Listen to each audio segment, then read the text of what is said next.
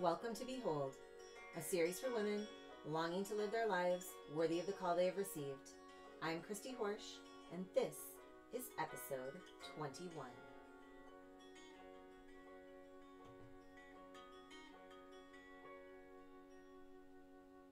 Hello, everyone. Welcome to episode 21. I am so glad that you are here with me today. I hope you've had a wonderful week since I last saw you. Thank you so much for joining me. It's been so exciting over the past few weeks. I have been able to meet several of you in person, just kind of at random events and different things. And it's been so nice to get to see you face to face and talk to you. It's just such a joy to teach these concepts. And so thank you very much for your support. And it's just been great. Anyway, before we get started, I wanted to let you know that next week there is going to be a mini bonus episode that's going to be talking to you a little bit about where we're going next. And so make sure that you check that out. Keep an eye out for it. If you want to make sure you don't miss it, then you'll want to subscribe. You can subscribe to us through the YouTube channel. We also have a podcast now. The podcast is available in your favorite podcast player. And so subscribe and rate and review. And then there's an email list, the email group. You can go through the website to get into the email group. And once you're in there, you will never miss an episode because they come directly to your inbox. And so that bonus will as well. So make sure you check us out in all those locations. We also have a private Facebook group that you can find in the show notes. All right. So previously, we've talked about words and how certain words or phrases can be really significant when we're working on being more intentional in our thoughts. And so previously we talked about the words what if and how our brain often responds as if things are actually happening when we say what if this happens or what if that happens. And so then we have the emotions of if it's actually happening. And so we're going to talk about another word today. The word that we're going to talk about today is yet. And we're going to talk about the way that our brain responds to the word yet and how adding that small but mighty word can make such a difference in the way that we're approaching things for ourselves. But first, let us start with a prayer. In the name of the Father, and the Son, and the Holy Spirit, amen. Come, Holy Spirit, please just wash over us. Help us to listen for you. Listen for you today as we're learning how to manage our minds, but also listen to you in everything that we do as we go throughout the day. Lord, you have big dreams for us. You have plans for us that fulfill your divine purpose and that help us to get closer to heaven. Please help us to know these desires of our hearts and know that they come from you, and that just because they haven't happened doesn't mean that they won't happen. They just have to happen at a different time, in your time and in your way. And so help us to know and not become discouraged that things have not happened yet. And instead let us continue to move forward towards those dreams so that we can grow ever closer to you. Help all that we do to give you glory. We ask this in Jesus' name, amen. In the name of the Father, and the Son, and the Holy Spirit, amen. All right, so we've talked before that a lot of us have goals or dreams, and a lot of us have given up on goals and dreams. And as you do this mindset work, hopefully you are starting to have some goals and dreams again. Okay, some things that you're starting to work towards because God is inspiring you. He's putting something on your heart that he wants you to do, something he wants you to move forward in. So when we do this, when we start to have this dream or this goal, we start to imagine it, and it's this beautiful world, and we imagine that we're living intentionally and we're managing our minds, and it's this shiny future. And we've talked about this before. You have to love yourself right now in this moment to be able to get to be able to love yourself in that moment. Okay? And so we still need to do that work. But a lot of times, if our dreams don't happen immediately or instantly or within our predetermined set of time, we begin to get really frustrated. We start to kind of drown in this self-pity and doubt and hopelessness. But why? Well, first of all, we love instant gratification. We want things to happen as quickly as possible and immediately if possible at all. And So our culture has really told us that everything needs to be now, now, now, now, now. And so our brain is in that groove of now. Our brain is not in the long haul thinking. Our brain is in immediacy thinking, okay? And our brain has deep grooves. Our brain has such deep grooves, and your brain wants to stay in those grooves because it knows that that's where you're safe. And of course, our brain's ultimate goal is to keep us safe. And from that place, when we set a dream or we set a goal, we get a short period into that, into working towards that goal. Maybe it's 2 weeks, a month, 2 months, even maybe a year we've been able to do it. And our brain will suddenly flip a switch. Our brain will say, I let you follow this goal, but this is taking too long. This is too uncomfortable. I'm not doing this anymore. We are going back to our old groove. Okay, and when you're aware of that, you can recognize, oh, this is coming, knowing that this is going to come at some point as you're following your dream. That awareness is really important. So you become very aware that this is going to happen. And once you're aware of it, when you see it coming, you can stop.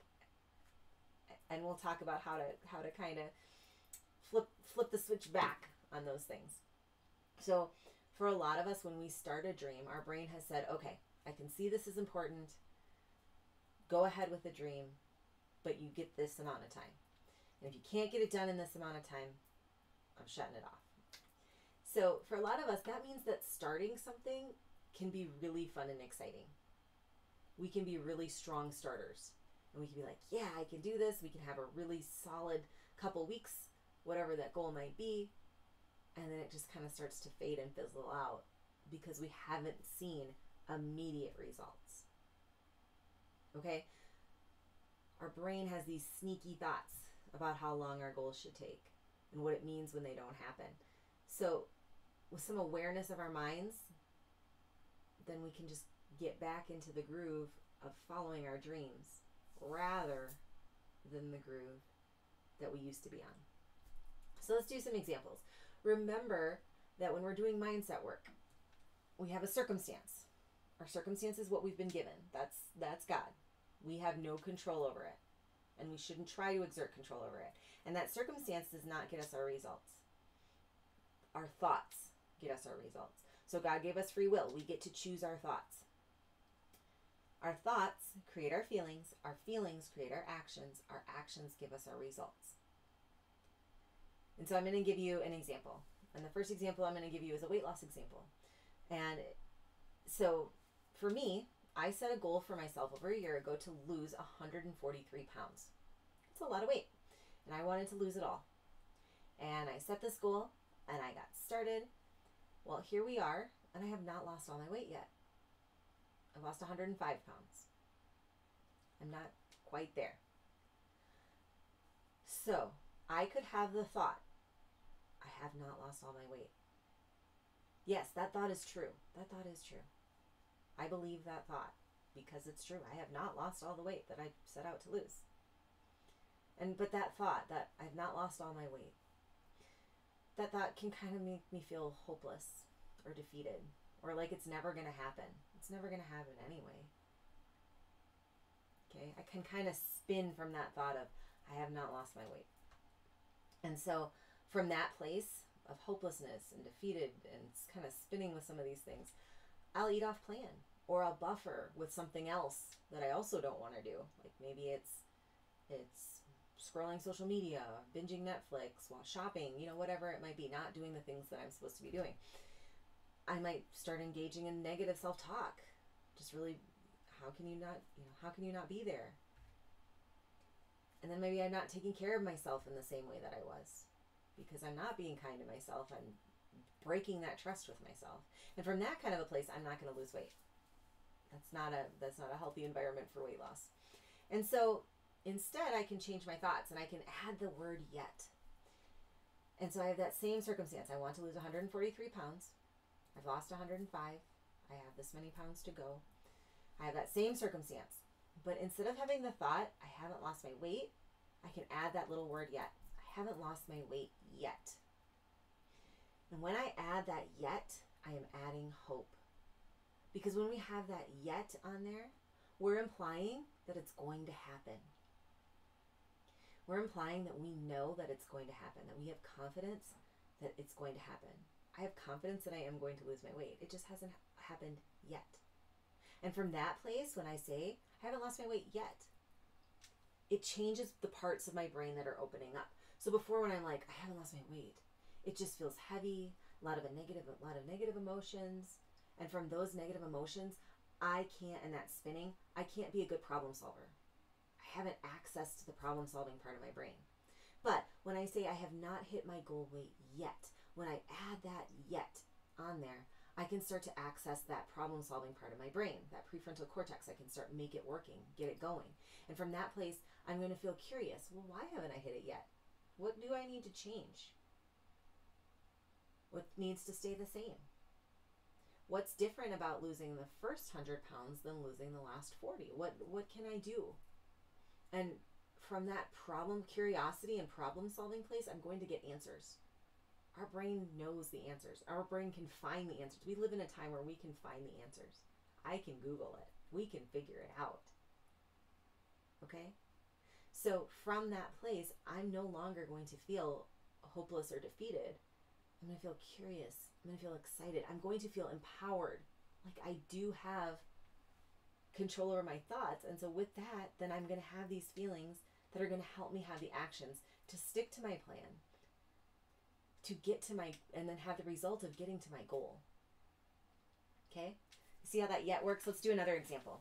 So let's say that one of your kids hits their sister. Okay? We can all agree they probably shouldn't be hitting. Okay? That's something in our home. We're trying to raise our children up to not do things like that. And so from that place, you see your child hit their sister and they've never done it before, and you think, I don't know what I'm doing. Or maybe you think, I can't handle this. But that from that place of, let's go with the thought, I don't know what I'm doing. And when you think that thought, you feel very helpless. You might feel kind of trapped, like it's never going to get better because you don't know what to do anyway. And those feelings feel pretty yucky. And so you're going to buffer to try to push those feelings away. Buffer in whatever way works for you. You might also kind of indulge in that confusion and that, I don't know, confusion, let your head spin for a while. But your result from that is that you don't figure it out. You don't do what your child needs. You don't figure out what your boundaries are in the situation. You just kind of let it keep happening.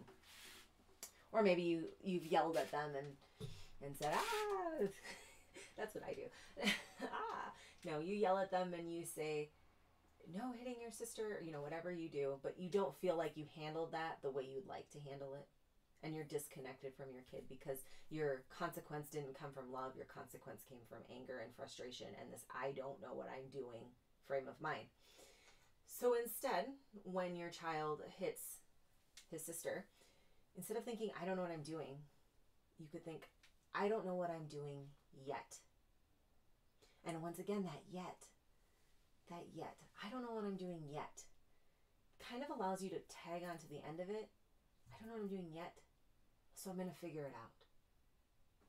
Okay? Because it opens up that problem solving. It opens up that curiosity.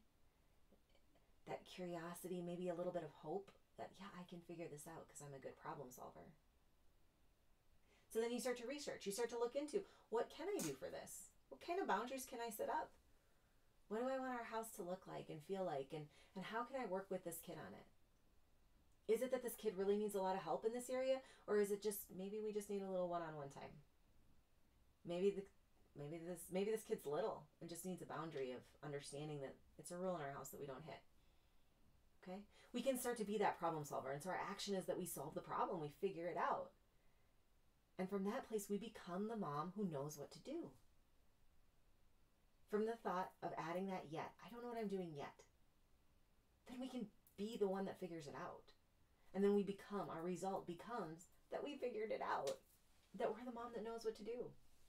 So that little yet can just kind of open up that problem solving portion of your brain for you. This is powerful. Changing your thoughts with one word can bring about a huge change in your results. And so when we choose intentional thoughts, we have to believe them. Okay? Because if we don't believe them, then we're going to end up with a model that just doesn't work. And so in these instances, we usually will use a bridge thought to help us cross that threshold between our original thought and the thought we want to have. Okay? So sometimes we just need that bridge to help us get over. So for example, if I wanted to start to exercise, but I have this thought that I don't like to exercise, from that thought, it's really hard to get motivated. And so if I did some thought work and decided that I'd like to think I love to exercise, and I modeled it all out, sounded great, I love to exercise. Well, in the moment when it comes time to exercise, and I think, and I remind myself, I love to exercise, I'm not going to actually feel the motivation that I thought I would. I'm just going to kind of feel yucky because it's not true. I don't love to exercise. Okay? We have to give ourselves believable thoughts. So instead, we can use the word yet to help us take that first step on the bridge from I don't like to exercise to I love to exercise. And that first step on the bridge can be the word yet. We can say, I don't like to exercise yet. And from that place, we feel that curiosity again, that yet, well, I don't like to exercise yet. That implies that I'm going to like to exercise. How am I going to do that? And it opens up that problem solving again. It gives our brain the confidence. We're being confident in ourselves when we say yet. We're being confident that we are going to get where we want to go. It just hasn't happened yet. Okay? So then, from that place of curiosity, I can ask the questions, activate that problem solving skills, and challenge my brain to find solutions. Your brain is such a good problem solver. When you challenge your brain to look for a solution, oftentimes it will find it. So then I can try out my solutions, and I can take that first step onto the bridge to getting to the thought that I eventually would like to have, which is I love to exercise. Okay? And so maybe the next step after I don't like to exercise yet might be I'm learning to become a person who likes to exercise. And then maybe it'll become I like to exercise, and then I love to exercise. We're just going to work our way across the bridge as we keep going. And that's okay. That's a wonderful place to start. When we do the intentional model, we always want our thought to serve us. Even if the thought sounds pretty, we're not going to use it if it doesn't bring the feelings that we want. Because if we don't have the feeling that we need to get the action and the result, the thought's pretty much useless. That thought, I love to exercise, is useless to me because it doesn't give me a feeling of motivation. It gives me a yucky feeling because it doesn't ring true for me yet. So this week, when you start giving yourself a hard time because you aren't where you want to be, remind yourself that there is no timeline for improving your life. What if it takes 2 years to overcome your social media addiction, but then it never bothers you again for the next 50 years of your life? What if it takes you 3 years to learn to be at peace with your in-laws, but then you get to spend the next 20 years really enjoying them? What if it takes you 2 years to hit your goal weight, but then you never struggle with your weight again? We have these arbitrary timelines, and we just don't need them. We tend to focus on the immediate. But the truth is, sometimes the journey is what we need to get us to become the person that we're trying to become in that goal scenario, in that dream. And throughout that time, throughout that journey, God is creating the space for that dream to come true. He's creating that space to give you those graces and exactly what you need for that life that He's leading you to.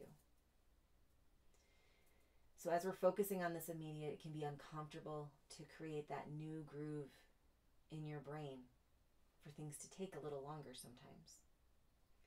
It's uncomfortable to go after your dreams. But if you knew that your goal would be met, if you knew that that dream was going to happen exactly the way that God wanted it to, wouldn't it be okay that you hadn't reached them yet?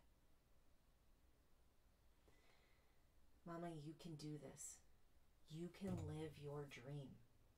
You just haven't yet. And that's okay.